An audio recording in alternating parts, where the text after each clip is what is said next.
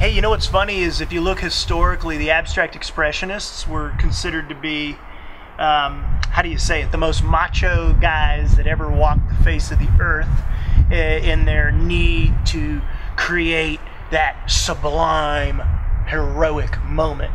Nothing is more macho than that, with the exception of maybe graffiti art, which is the most macho way to put a big painting. Wait a minute, a big painting that's kind of, a lot of colors, a lot of energy, infuriates everybody. Is graffiti abstract expressionism?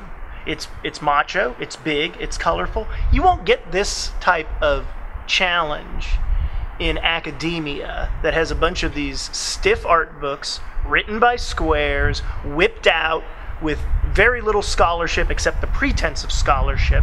They won't ever challenge your mode of thinking. They will tell you, this happened historically, and then this happened as a reaction against it, and then this was a synthesis of those two movements. And you get this Hegelian bullshit instead of constantly challenging poetically and creatively every construct you could imagine. That's what creativity is. That's what academia in the arts does not do. And that's what an artist has to challenge themselves with. Constantly rewriting everything you know, remembering it, forgetting it, reconstituting it, moving on. I'm moving on now.